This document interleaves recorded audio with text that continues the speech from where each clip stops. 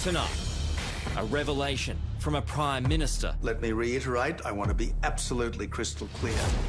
That will send shockwaves around the world. It was understood at the highest levels that this was almost certainly...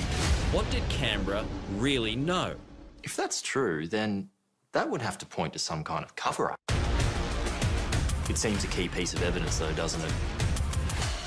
Did they ever mention fire on board? Hijack? Terrorism? And the pilot bombshell. We'd also tracked down the mystery woman, a woman about 20 years his junior. Maybe he wasn't a good family man? 2 days before the flight, she'd sent him a message. That's about 1,000 kilometres an hour. This is going to hit. So do you know where it is? Yeah. At my house. It's not much further. No, it's not much further. How can you leave our families out there? Find out what went wrong and make sure it doesn't happen again. Well, let's get out and explore it. The untold story of MH370 continues tonight.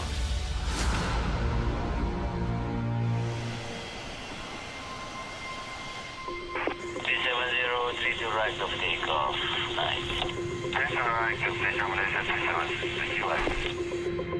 It's 12:42 in the morning, local time in Kuala Lumpur, when Malaysia Airlines flight MH370 takes off, bound for Beijing.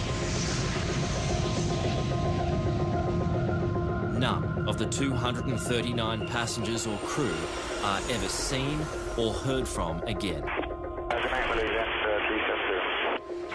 And the mystery surrounding the plane's disappearance has only deepened as the years have passed. Part of what forms the whole MH370 mystery are all the wild conspiracy theories about what might have happened to it.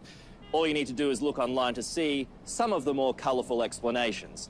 That it's in the Cambodian jungle, or was sucked into a black hole. Maybe even the Russians have got it.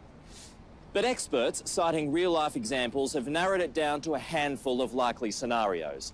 All of them end up in the same place. How it got there is what divides opinion.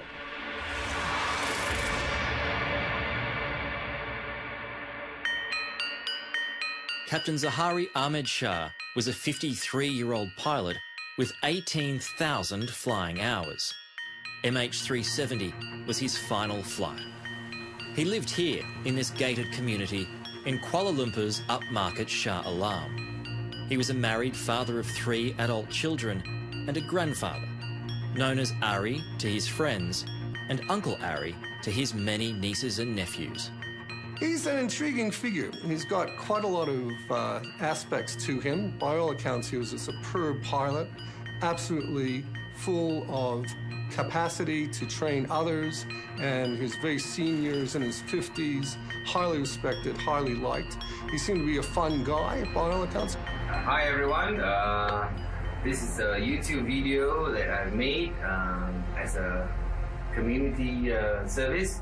In his downtime, Captain Shah also made videos for his own YouTube channel. In the background here is his home flight simulator. He's a jovial person, a very friendly guy, very easily approachable. He's also a good family man, a good father to his three children.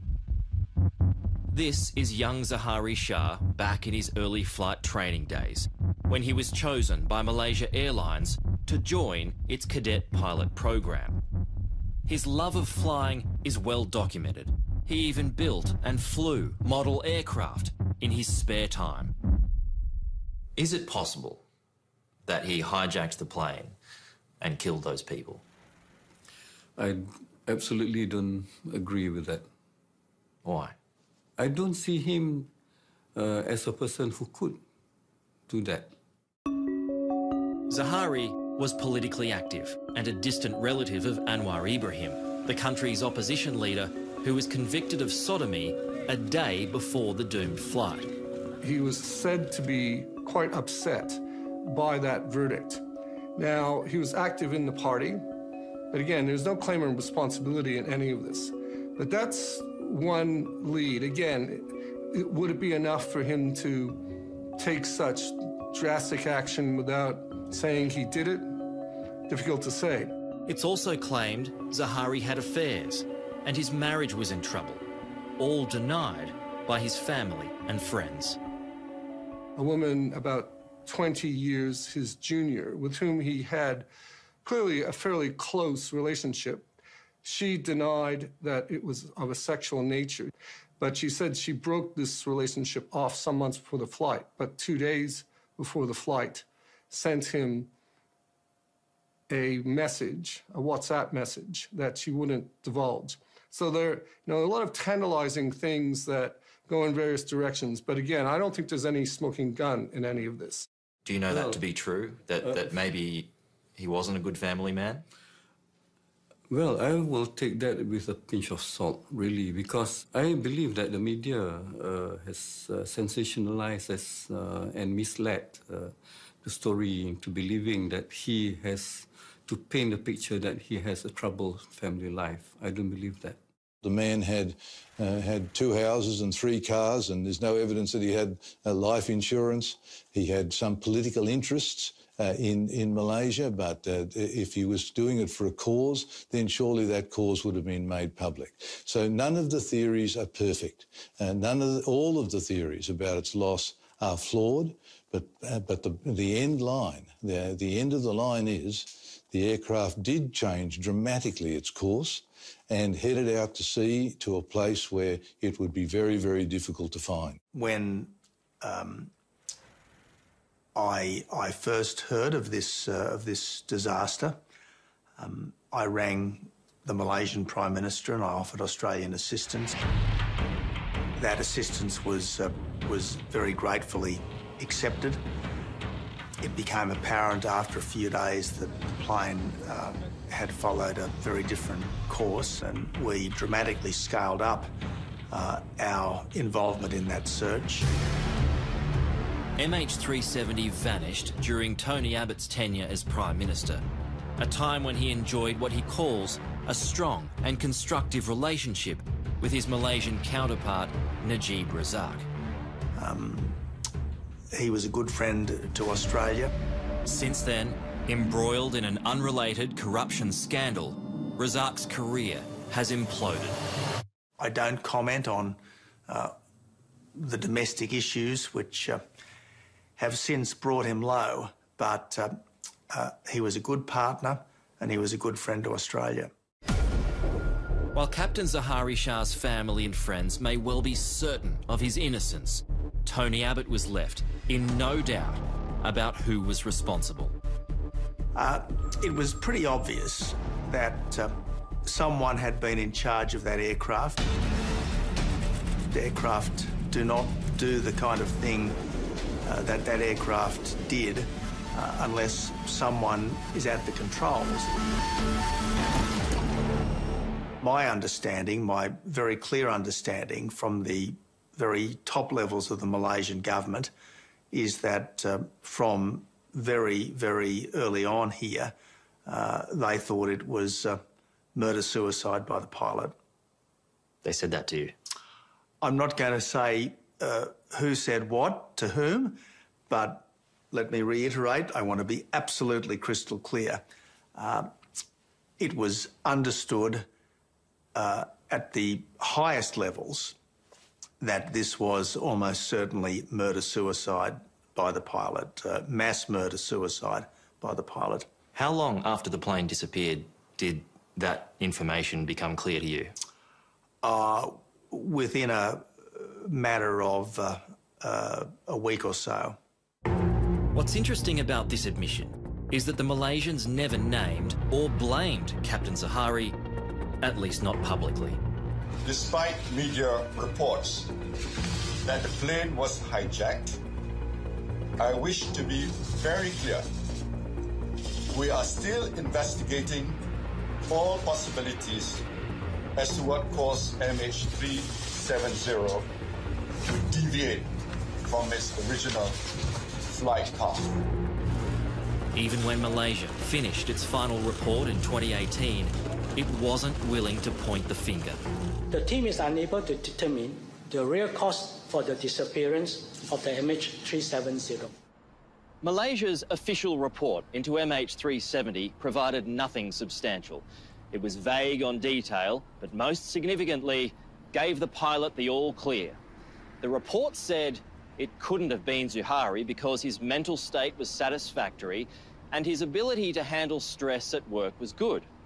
He had no history of apathy or anxiety, nor were there any behavioural changes that raised any concerns. What was the reasoning that the Malaysians gave you? Well, it was crystal clear to me that they had a very clear understanding that this almost certainly was what had happened. Did they point to any evidence at that point? Did they say, we found this or we heard from this? No. When you're dealing at this level, if you are told that something is the clear understanding, you don't need to go into a vast amount of detail. If that's true, then that would have to point to some kind of cover-up. Look, that's not my assumption at all. And I've read all these stories that the Malaysians allegedly didn't want the murder-suicide theory pursued because they were embarrassed about one of their pilots doing this. I have no reason to accept that. Why didn't you say something about this at the time? Well, at the time, and I had a lot to say about this at the time, but at the time, I was focused on finding the plane. 7 days after MH370's disappearance, Malaysian police search Zuhairi's home and find, on his flight simulator, practice runs to the southern Indian Ocean just 1 month before the doomed flight.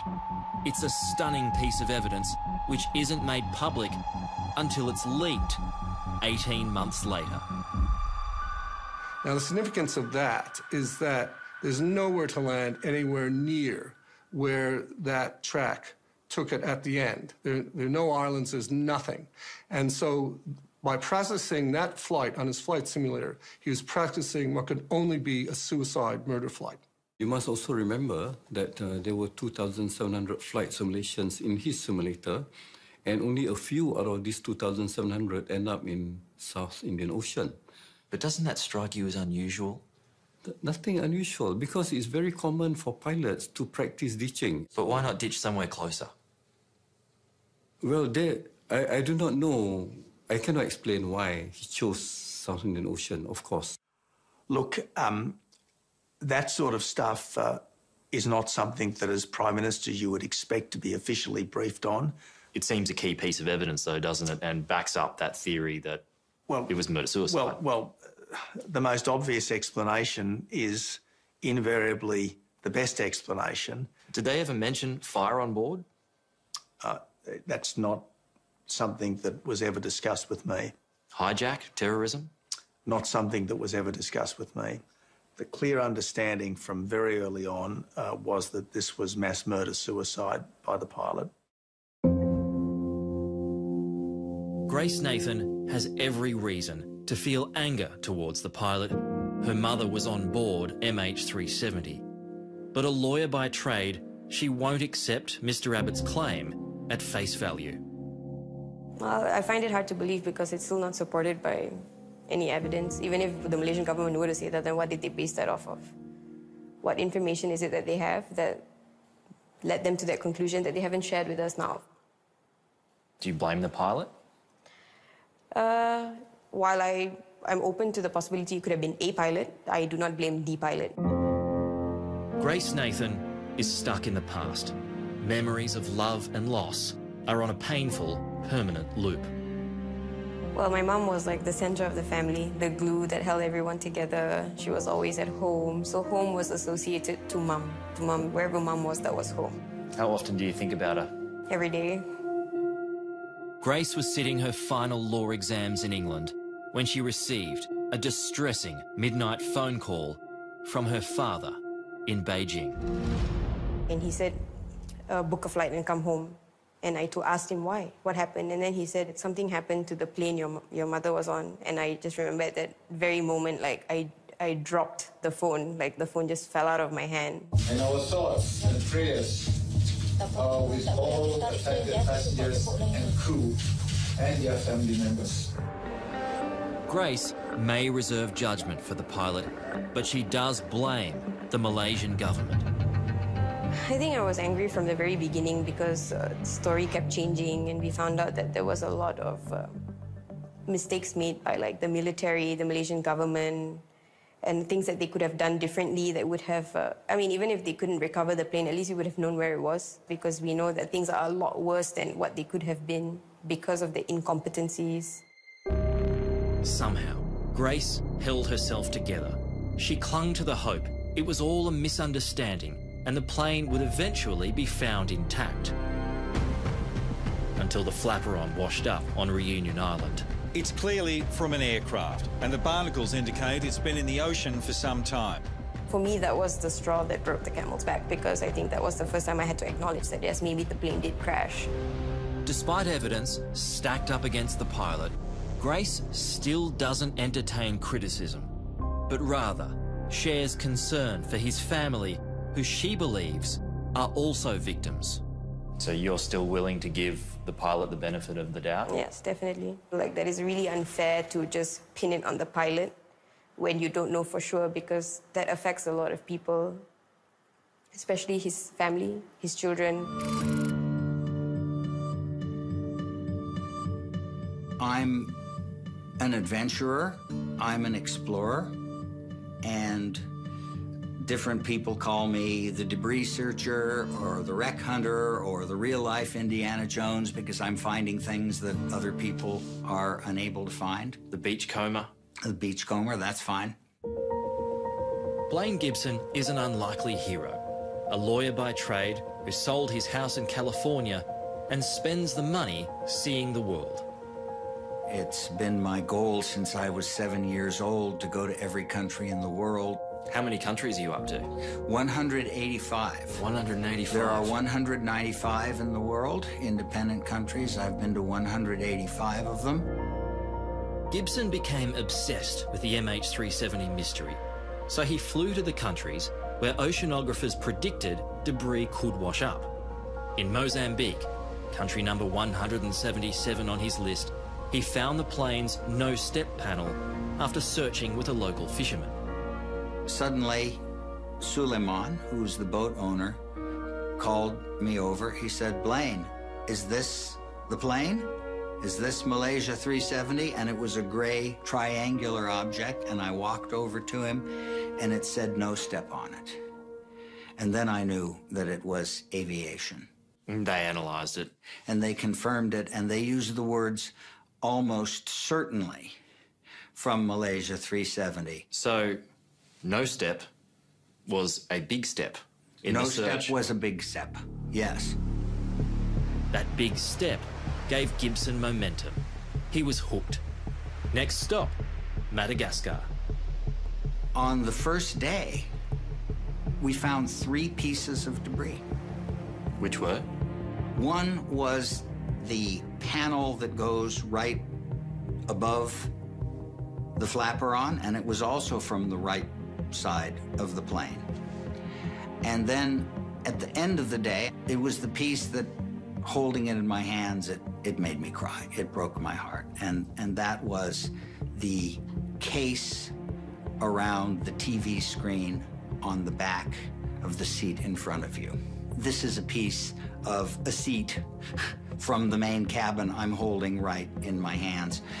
And this is probably the last thing that somebody saw.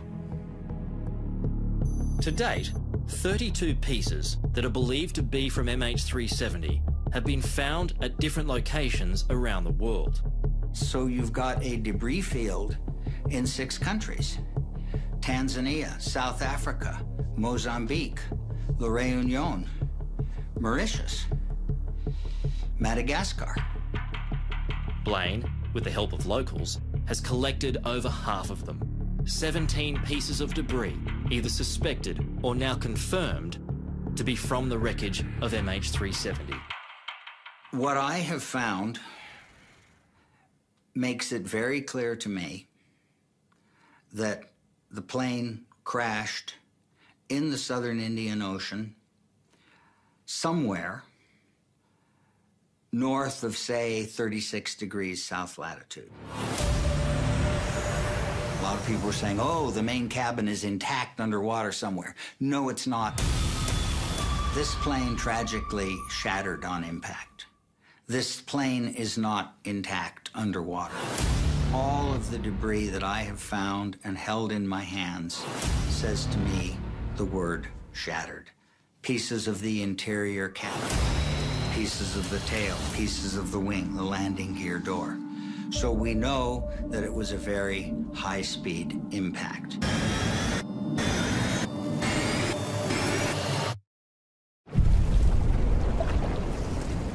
It is probably the most difficult search in history. What does it say to you, though, that after all this time, it still hasn't been found? Look, it says to me that we should still be looking. It says to me that if at first you don't succeed, try and try again, because this is not something that a decent people, and I'm not just referring to Australia here, I'm referring to all of the countries who had citizens on that plane. This is not something that a decent people can let go.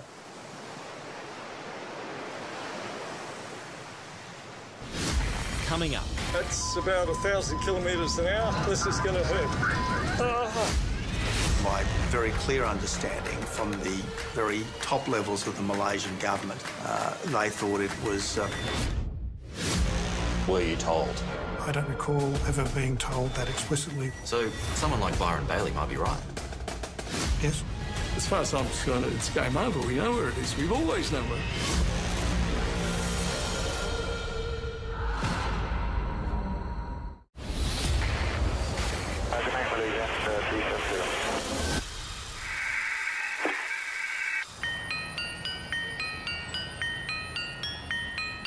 It wasn't so long ago that Malaysia Airlines was ranked among the top 10 in the world. It was a great source of national pride. But after 2014, following 2 fatal crashes, it slipped way down that list. To be fair, one plane was shot down over a war zone, while the other was the likely doing of a rogue pilot, so the company can't be completely to blame. But investigations were bungled in a PR nightmare that lurched from one problem to the next, and a once mighty brand is now permanently stained.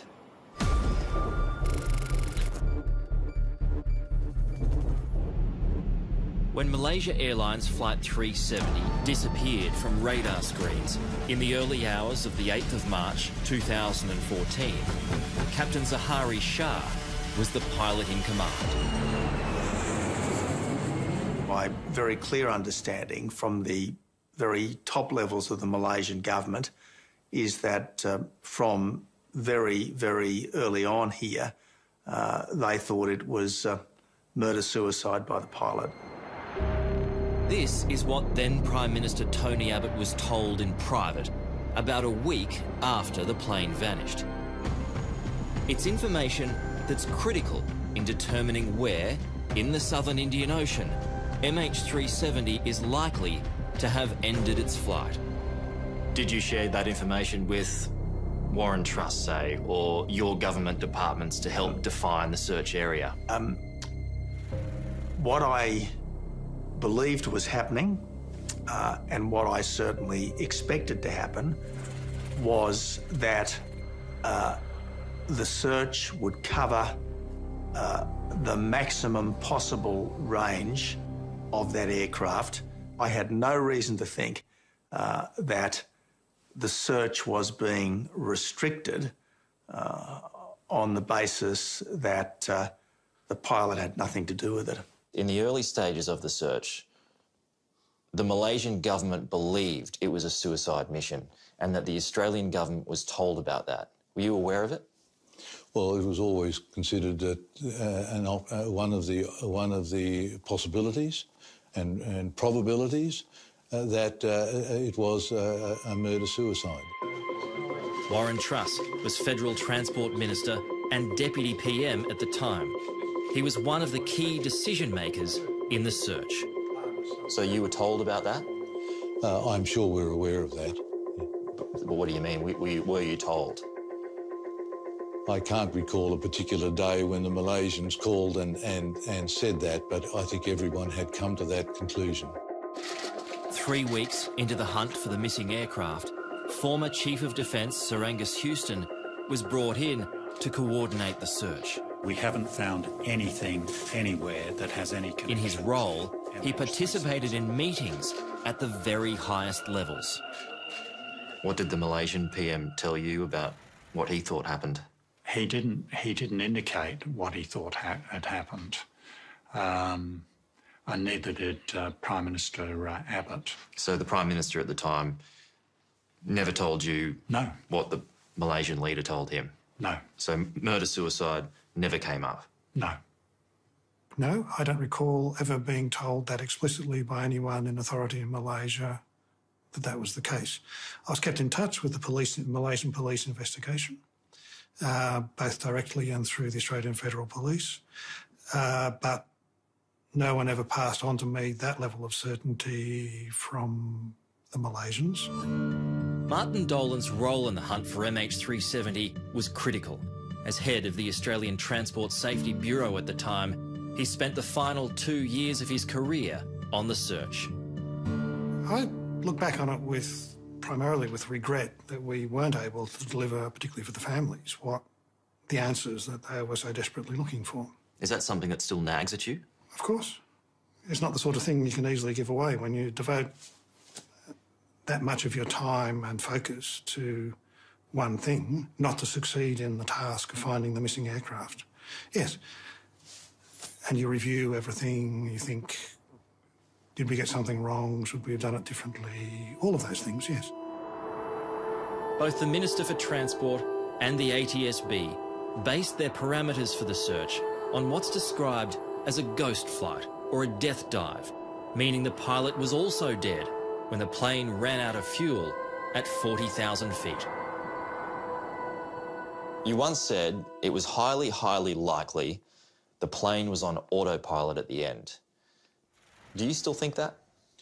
Well, I think that it's likely that there was no one alive on the aircraft in the last few hours. Clearly, there was somebody directed the course that the aircraft took to make the turns to the west and then to the south. That was obviously under some kind of human intervention at that time. But I suspect that it was on autopilot from then on, and whether there was anybody alive is a matter for conjecture. So you haven't changed your mind when it comes to that? I'm of the view that there was no one alive on the plane for the last few hours. OK, left engine is quitting. If that was true, if no one was in control when MH370 ran out of fuel, it would have spiralled into what's known as a death dive. Left engine shut down. Ooh. In a 777 simulator, pilot Byron Bailey shows me what, if that were the case, would have happened. 570 knots. That's about 1,000 kilometres an hour. This is going to hurt. The plane's design meant it would corkscrew, increasing speed until it plunged into the ocean. So you can see the sea coming up. Oh, I hate the visuals. That's it. So that's a big crash. Horrendous. That's a big crash. You would have exploded into millions of bits.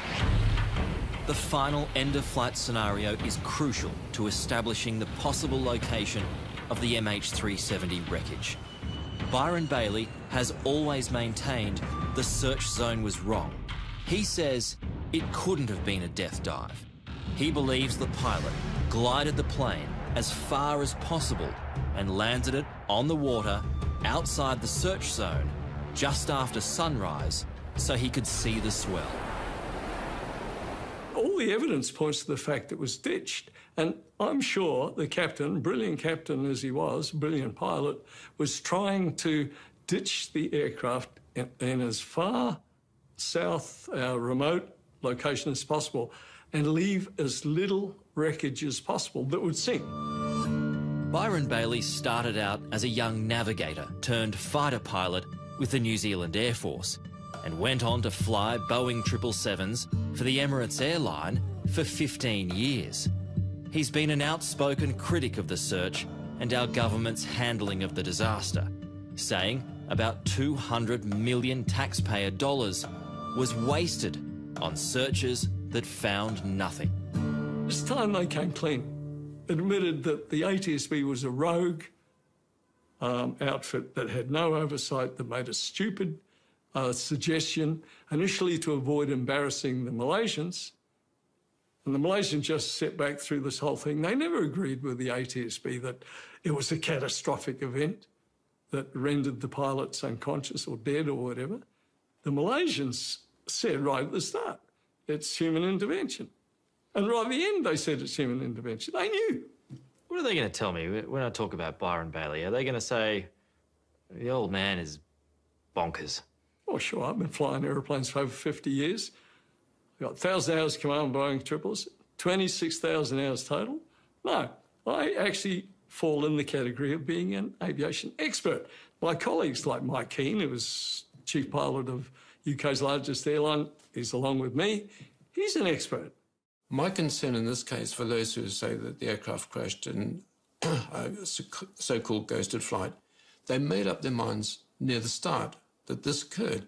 So they're looking for supporting evidence all the way along the line to collaborate that part. Sometimes it's convenient to turn your back on something as far as government's concerned. What are you referring to there? Countries are very protective about their own organisations, airlines, reputations, etc. Like Byron Bailey, Mike Keane began his aviation career as a navigator with the New Zealand Air Force. He too became a fighter pilot and survived a catastrophic crash, ejecting with just seconds to spare. So that was your plane? Yeah. Thousands of pieces? Yeah. The whole aircraft was, from the cockpit backwards, was just a big ball of fire. You're lucky to be alive, Mike. Yeah, really lucky. He went on to fly commercial airliners around the world. The government says it looked at all possible theories. Well, they haven't. Because they didn't look at yours. Yeah. They didn't look at Byron's. We've worked independently on this. It's not as if we've all got together in a room and said, well, this is it. And in fact, the positions that we were quoting are slightly different. We came from different directions and reached the same conclusions. Despite their parallel careers, Mike Keane and Byron Bailey had never met before the disappearance of MH370. It's their shared interest in how the flight ended that has brought them together. I've got other people behind me that are seriously qualified people, but they won't listen to any of us, just ignore us. Both Byron and Mike say they know exactly where to search for the wreckage of MH370. They should be searching a little bit further south. What they've done is they've made up a point there of doing a search on the assumption the aircraft's just gone into virtually a vertical dive. Why didn't they take into account and do a search on information which came from people like ourselves on going a little bit further south on the assumption that the aircraft did not go into a vertical dive, but did a landing on the water? Where is the wreckage, in your view? I think it's probably the best part of about 150 k's further south than where they're searching at the moment.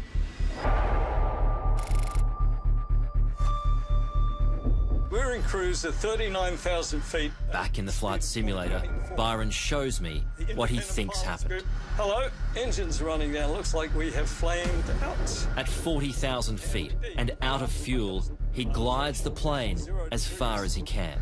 He would have ditched into wind to keep the speed down as much as possible to avoid a lot of wreckage.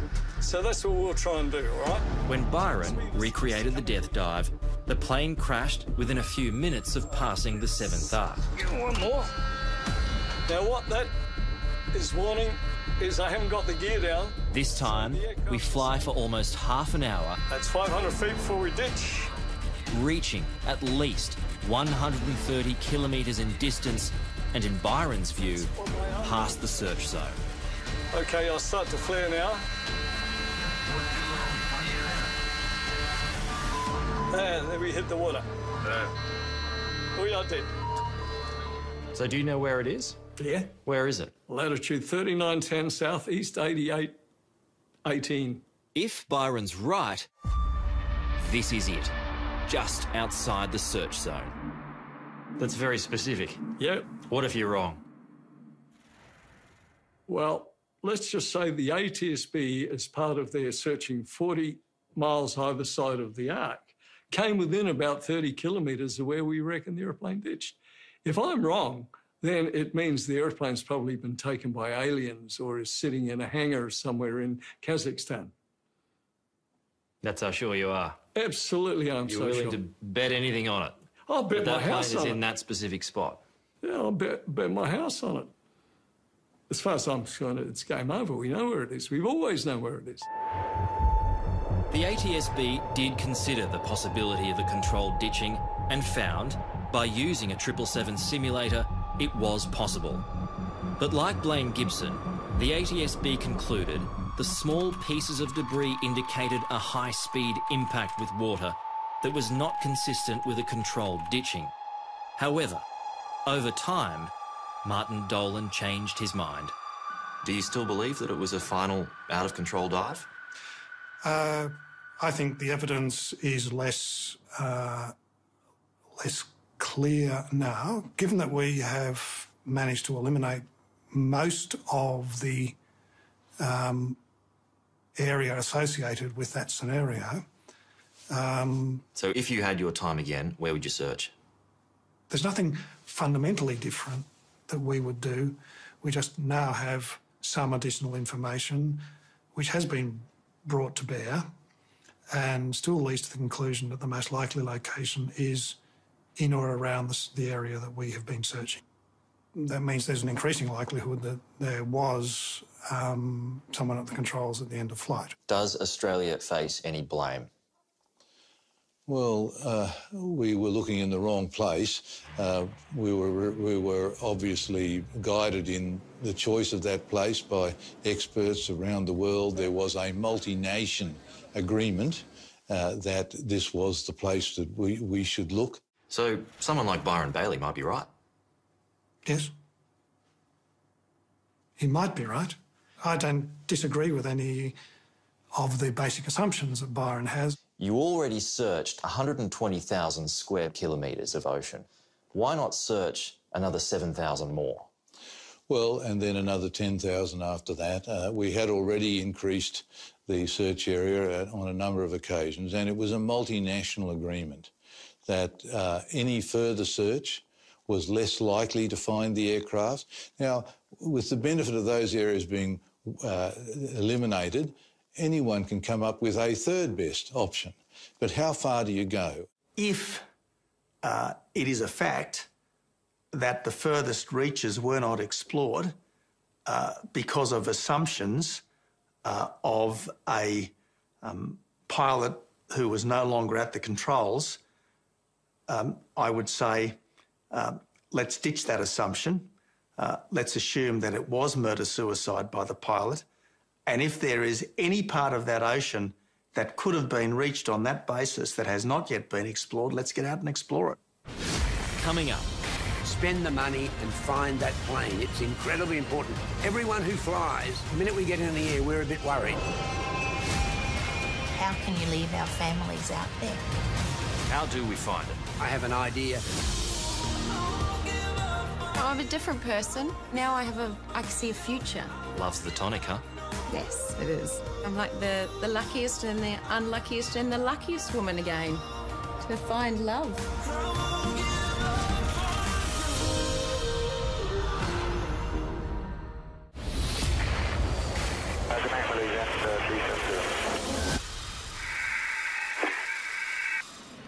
France is now the only country still conducting an active investigation into the crash.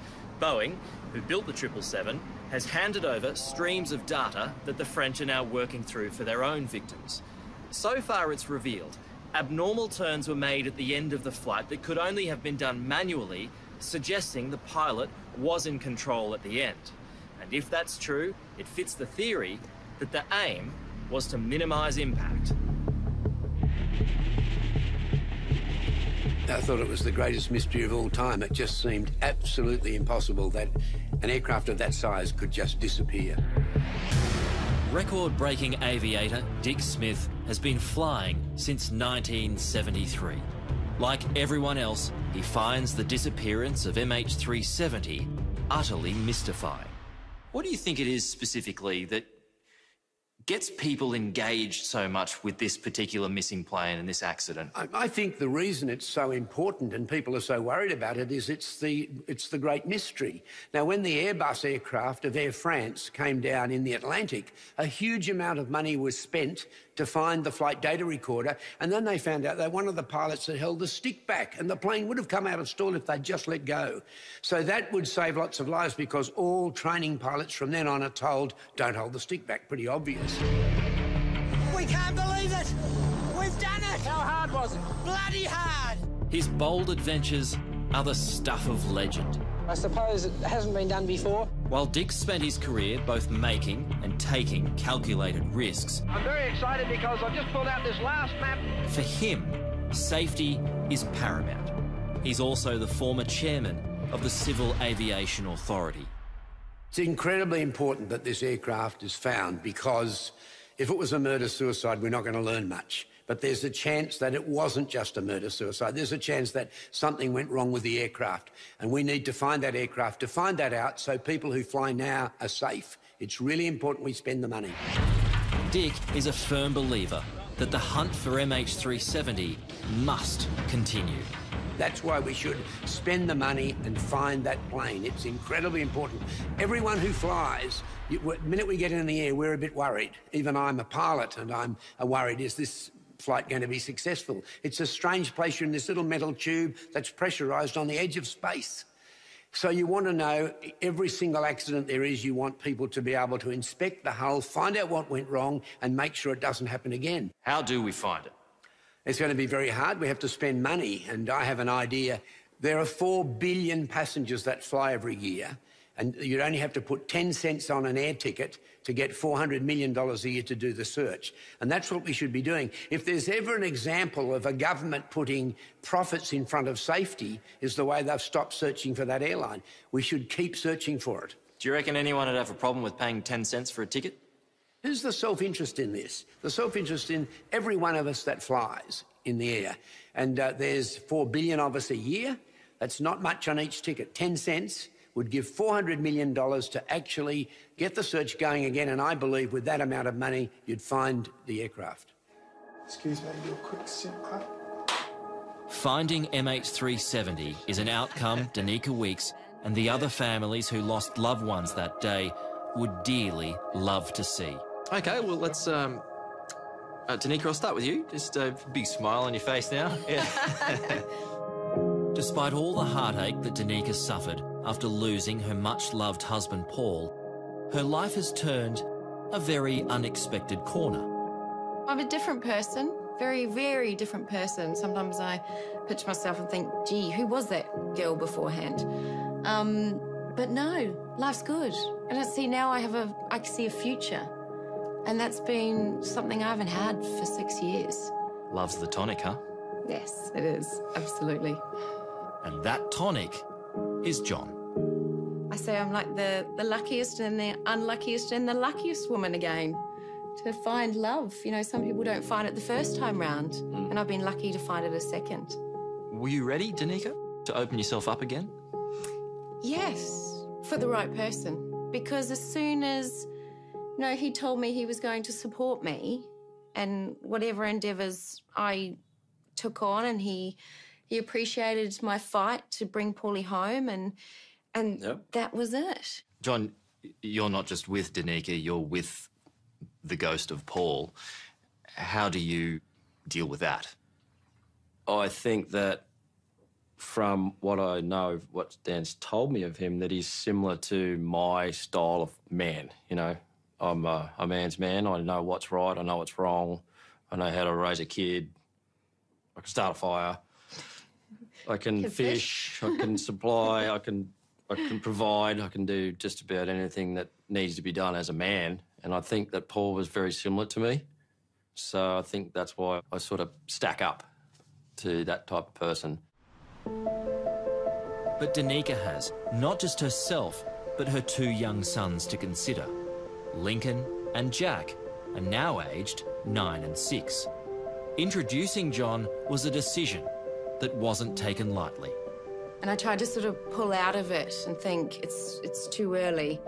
And then I saw John with the boys on the beach and I went, this is right. I need to be, you know, vulnerable. I had my wall up because, you know, I've changed and I've had to fight a real battle. It is difficult to know that there's always going to be that factor that for the boys, not just Dan, but for the boys as well, that their father's always been, they've never known him as much as they needed to. And that's going to be my job to take the baton and bring these boys up in a very difficult world with 100% support, and they just need everything that they're going to get from me to walk out into that big world and go, all right, I'm going to be a man, and that's my job. It's a job that John's embracing wholeheartedly. That was a deliberate plan to not go so fast. I had to be right with it. And, I think we both did. Yeah, true. And it was the right time. Yeah, I think it was definitely being able to find each other's parameters and let the boys get to know me, let Dan all of us get to know each other. I think that's the most important part before we just barrel out and get married. Yeah. And that's just what they've done this year. And what do the kids think? Oh, they're ecstatic. They are. They're really happy. And I think you asked me once whether Paul would agree with his parenting style. And I said, actually, yes. Yeah, they're very similar. You know, Paul's from the army, he has this, obviously strong personality, and John has that strong personality. I have no qualms in that John will raise our boys exactly the way that Paul would have wanted. I think Paul would be, wherever he is, would be looking down and going, yes, Dan, yeah, you got it right. And for the families of the 239 people who perished on board, all they have left is hope. I just wish we'd got a lucky break along the way so that we could have found it, because the families continue to suffer. It's about those poor souls who were lost and the grieving relatives who've been left behind, and that's always what this has got to be about. Those who are lost, those who are left behind, and for their sakes, continuing the search. The search for any answers at all. But for now, the official government position is that another search won't be launched until new, credible information is uncovered. If you had someone at the controls deliberately trying to take the aircraft as far away as possible and to leave its final location uncertain, the area to cover that possibility is just so enormous that the search would be, it's theoretically possible, but the price of it would be beyond anything that I think anyone would be willing to pay. I think that someday it will be found, the underwater wreckage, and someday we will know the truth, and I hope it's in my lifetime. I talk to Kath and Bob pretty well every day. And it's still like they're with me here, no matter what. But I can't say goodbye. I know, it sounds odd, I know, because they're not coming home. I know that. But I can't say goodbye. To give up a search, how can you leave our families out there? I need him home, and I won't leave him out there. He wasn't just my husband, he was my best friend. No, he's my family. No one takes from my family. with no answers. That's it, end of. And I'll keep fighting until I know. 370, 32 right of takeoff, 90. 30 right of station Malaysia 37, thank you, Malaysian 370, Lampo radar, good morning, climb flight level 250. Morning, level 250, Malaysian 370. Malaysian 370, maintaining level 350. Malaysian 370. Malaysian 370.